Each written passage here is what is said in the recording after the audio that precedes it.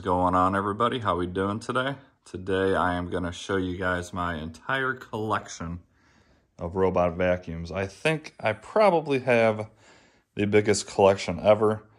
The only one I think that might be able to beat me is Vacuum Wars. I know they have a ton of robot vacuums too. I don't know if it's this many or not. So in front of you, you have 49 of the robot vacuums, but I have more upstairs as well. I will show you those after we go through all of these. Now, if you want to see anything on any of these robot vacuums, just let me know down in the comments, and I will try to answer that question and or do that test for you. You guys could do me a huge favor before we get through this video. Like this video and subscribe, because I have videos on all of these robots. I can do head-to-head challenges for you. I can do crazy tests for you. We could do robot wars where they fight each other and they eliminate each other in some sort of way. I could rig up a giant robot knife fight. I mean, you name it. We could have a lot of fun with these robot vacuums. So let me know in the comments if there's anything you want to see on any of these or what I could do in your mind on all of these. So we're just going to kind of go through. I'm going to see if I can even name them all because there's so many here. If I don't know the name, I'll try to edit it in later, but it's a ton of robot vacuums. And then I want to show you how I have to store them all. That's a lot of space it takes up and a lot of work to keep all these guys here and all these guys charged for when I do a test for you guys. All right, let's get down from this ladder, and I will start in the front. And we'll kind of go through, and I will try my best to tell you what the model is. All right, starting all the way up here. Like these specific ones, like this brand name is Tham2. I think it's G11 for the model number. If I get the model number wrong, I can correct it later if you guys really want me to. But I'll just tell you mainly the brand name right off the bat. So this Tham2 is just a random navigation, very cheap robot. It actually does a pretty good job overall for hard floors and small areas. If you want this for a larger floor plan, it's definitely a thumbs down, but a small apartment on a budget, it's actually not bad. Same with this one. This one is an ilife. Basically the same exact thing as the one next to it. Good for small spaces, not good for larger. Now this is, some of these also, by the way, some of these are self-empty robots. And I'll show you the self-emptying bins here in a minute, along with all the boxes and so on and so forth. So a lot of these LiDAR robots that you see, some of them are good. There's only a couple that are bad. Most LiDAR-based robots are going to do a pretty good job cleaning. So this one is Larisar. This one does have a self-empty bin as well. I'd say it's good overall. It's just as good as any of the other budget-friendly self-empty bin robot vacuums. Here is the Dreametech L10. Once again, that's another great robot vacuum. It's going to map your house, go around and just do a great job with your house. You can, all these LiDAR ones, you can map your house, tell it to go clean specific rooms. There's just a ton of different brands, and they all look very, very similar too, so that one's a good one. ilife A10, definitely a budget-friendly robot vacuum, and it works just as good as most of the other robots that you're seeing here. Now, personally, ilife's a decent brand. They're not the greatest by any means. A Roborock, in my opinion, is definitely going to absolutely destroy it overall. Honiture, it's another one with a self-empty bin. Once again, another great robot vacuum, does a good job cleaning. This one is a Lafont. I forgot the model number on this one, but once again, random navigation, does a good job in small areas. Now, Shark IQ. Most people know these robots I do not like at all. I would honestly say this one is probably as good as these cheap ilifes over here, or even this Tham2. I really do not like the Shark IQs. As I'm tripping over a ton of robots. Here's an iHome. This is a very budget-friendly robot vacuum with a self-empty bin, and it actually does a really good job. These white galongalis, these are suction port only, so they're only good for hard floors and only good for quite small spaces. Man, there's a lot of these. So this is a test for S6 Plus. Very good robot vacuum, budget friendly. I believe these are under 300 bucks, and they're gonna do a great job cleaning up for you. Tacklife, it's okay. It does a good job cleaning. It's just not as good as a higher end robot like a Roborock or even this Viomi V3. Another LiDAR base, does a great job cleaning. Here's another LiDAR base. This one's LaJoy. Now this is probably one of the ones out of all of these I would probably not recommend that have a LiDAR. It's just a very, very cheap build, and overall it's just not really that good. Here is my old Roborock S5. Absolutely love this thing. Still one of the best vacuums I've ever tested for a standalone vacuum. Really, really good. I believe this one's the Roborock S6 maxv. This one, it's okay. It's probably one of my least favorite Roborocks. I actually like the S5 better. I think it does a better job overall. I haven't tested that one in a while, so there could be some software updates to help it. Moving on to a proscenic M8. Once again, guys, same story with this, even that Yoni. They all are good robot vacuums. They're gonna do a good job. I guess it comes down to the name brand and how long they're actually gonna last for you. And they're all similarly priced. All right, moving on. We have a random navigation proscenic. Once again, small room, it does a good job. Zuzi, a good robot vacuum with LiDAR. ilife, same thing, random navigation. It does a good job in small areas. Samsung, this one I do like. This one has a self-empty bin. It does really good specifically on hard floors. It does good overall on carpet, but not as good as some of the other ones. Once again, like a Roborock. Neabot Nomo Q11, good robot vacuum. It has front-facing LiDAR, so it's similar to all the ones with the dome, but the LiDAR is just built in the front. This is a Trifo Lucy, same thing as the Neabot, has LiDAR in the front instead of on top. Does a pretty good job cleaning overall.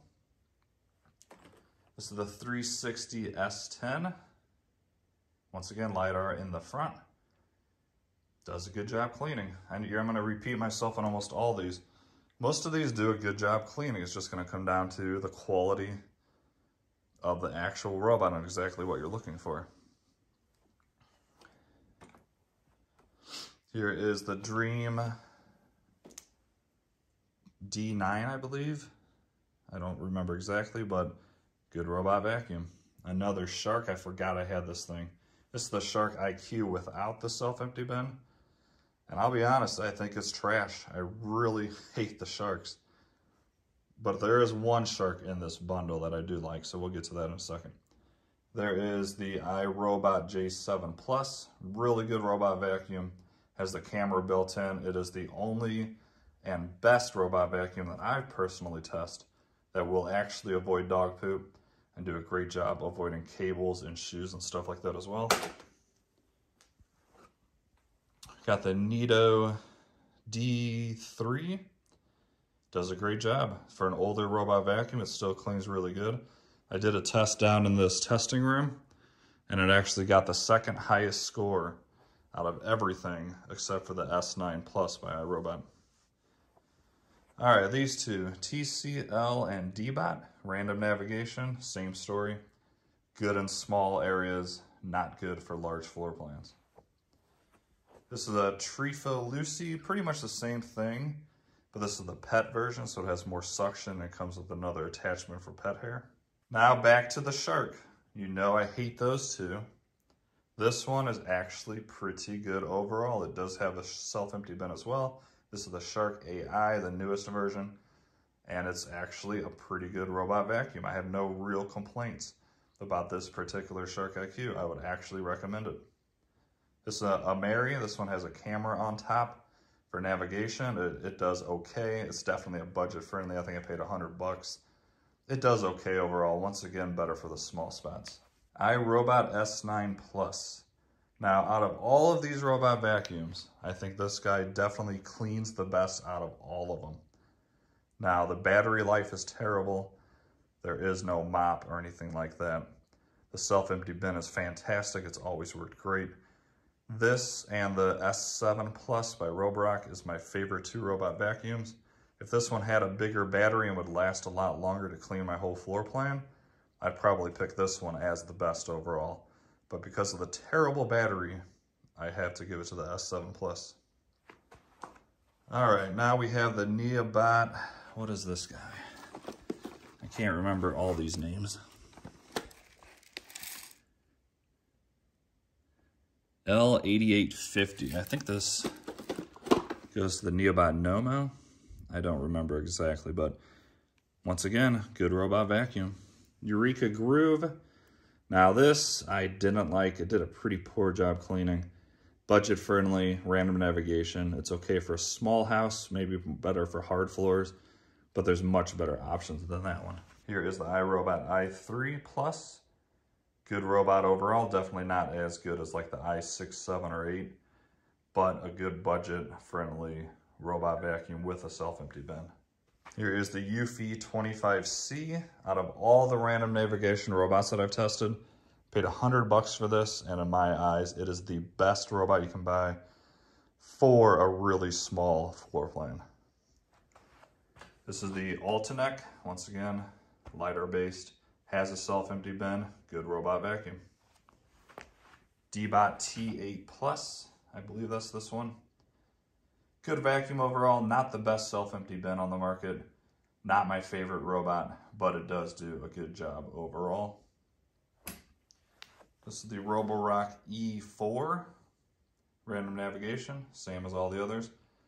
Better build quality than like the ilife and stuff, but a good one for smaller areas. iRobot 693, I believe. Even not being an iRobot is just only good for small areas, but it is a very good robot vacuum. Here's the i6 Plus. Here's the i6 Plus by iRobot. Great robot vacuum, has a self-empty bin. Very, very good. I highly recommend this. This is the same exact robot as the i7 and the i8, and I couldn't be any happier with it. I've always loved this robot. This is a wyze LiDAR robot vacuum. This is a budget-friendly one as well.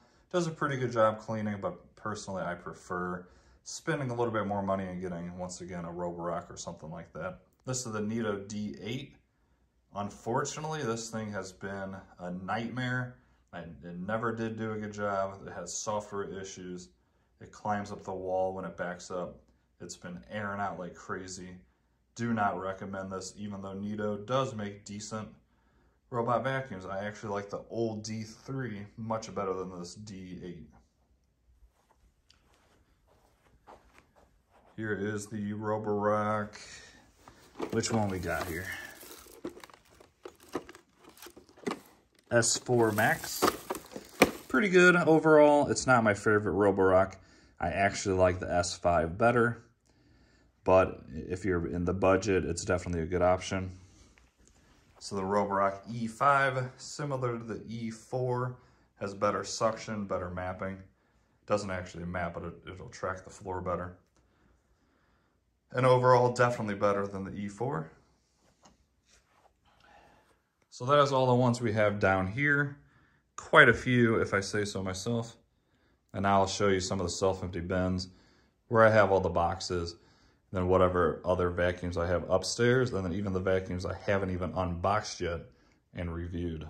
So there's 49 here. Here is my area for all the boxes, as well as some of the self-empty bins. There's just a ton of stuff you have to store to have this many Here is just a box with a ton of chargers and base stations. Coming in here, this is where I have a bunch more just chargers and stuff laying around. I gotta clean this up. There's a bunch more of the docks, self-empty bins. And now I'm gonna take you upstairs where I'll show you what I haven't reviewed yet.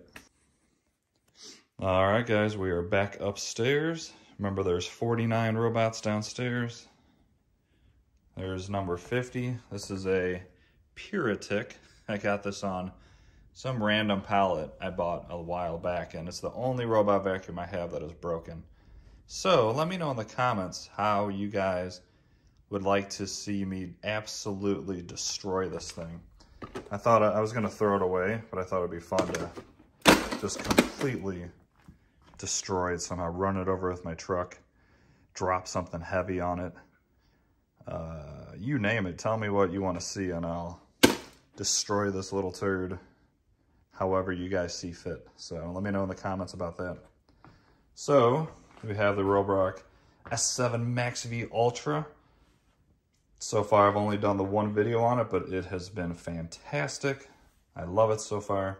This is the Abode P8. I'm gonna be honest, nothing but problems with it so far. This is a demo unit they sent me, so it's not like, you know, ready for the public. I'm in communication with them, hoping that they'll send me a new one that works right, or if they fix the issues. I really don't know. That's why there hasn't been any videos on this yet. Here we have a Dreametech W10, and this thing is also really, really good.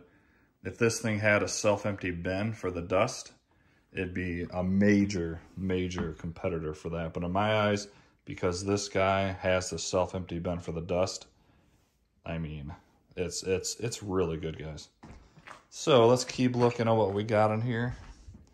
So that's 52. Sorry, just keeping track because I actually don't know how many I have total. Roborock S7 Plus. Amazing robot. Before I got the maxv Ultra, this was my #1 robot.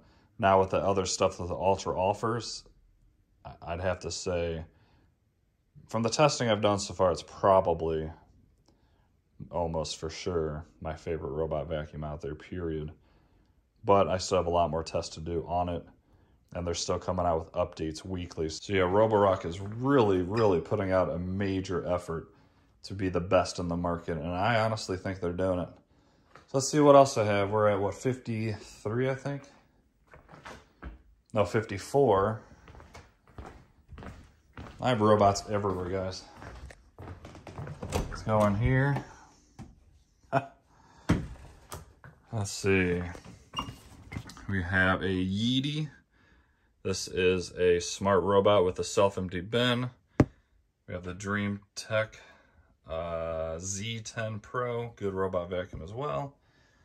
iRobot i1 Plus with a self-empty bin.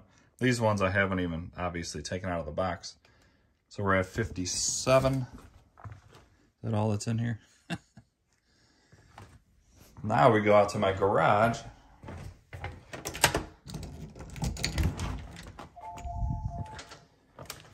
And we have quite a few out here. We have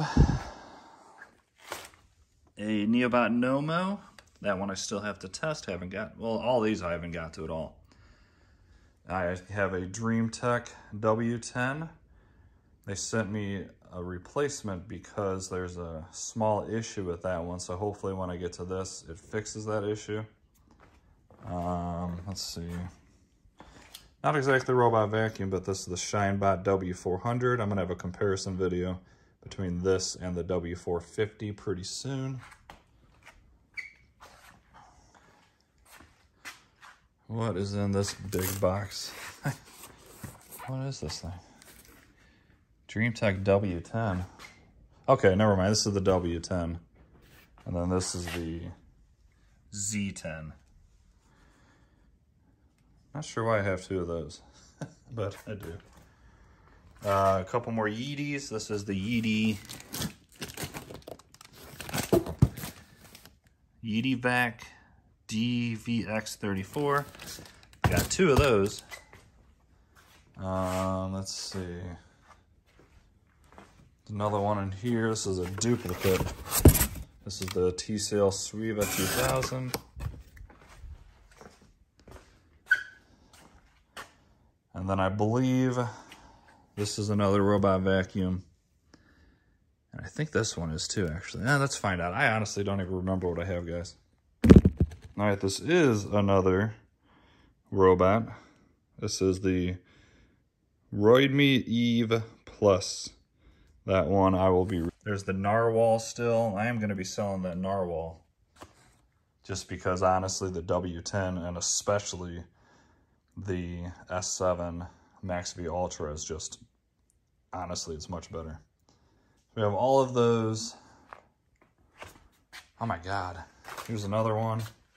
Some of these I forgot I had, guys. Man, I might have like 60 robots. This is a Experobot, just a cheap random navigation. Once again, good for a very small home, but that's about it. Okay, I have more robots than I thought. Here's another one, model C100. I honestly don't even remember what it is, so we'll leave that as a surprise. I will be reviewing it eventually when I get through all this other stuff, because I'm massively backlogged on stuff to review. A Seagoo. This one has that has a light bulb below that kills germs. I still haven't got to that. Oh, found another. Almost forgot this guy. This will be reviewed very soon, and hopefully it's a good robot vacuum. And that is surprisingly, well, I wouldn't say surprisingly, that is all that I have here at my house. Believe it or not, I do have more at my warehouse, which is where I get all these shipped.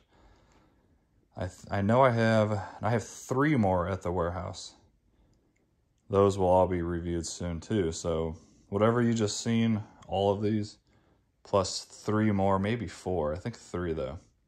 So I'll add that up and add that in the count for this final verdict of how many robot vacuums I do own. But I'm actually surprised at how many I have. I forgot about a lot of them. And yeah, I gotta have at least 60. So if anybody you know, or Vacuum Wars, if you happen to watch this, let me know how many you have. I'm curious if I have more than you. Not that it matters, but just curious if you do. I know you do pump out these big videos like this. So, all right, guys, that's gonna wrap up this video. What do you think? Is my collection big enough for some of you? It's really kind of overwhelming, to be completely honest, but I thought about selling a bunch of them, but then I thought, you know what? This channel's mainly robot vacuums, so why not keep them? That way I can still do cool videos where I do a whole bunch of them at once. Maybe I can come up with some absolutely ridiculous challenge for all of them. If you guys think of something, put it down in the comments for me. Once again, remember, I want to absolutely destroy this one. So let me know in the comments how you want to see that thing get absolutely destroyed. Do me a huge favor, guys. Like this video and subscribe. I'd like to see if I can get this video really popular. And once again, leave comments below if there's anything you want to see on any of these. If you want specific head-to-head challenges, or if you can tell me a really cool idea that I can do with all 60 of these, if not more than that. I don't remember. I have to put it in the edit, but yeah, hopefully you guys enjoyed that. It was kind of fun going through them all. I have more than I even realized. And let me know what you think of this collection. You guys all have an awesome day, and I'll see you guys in the next video.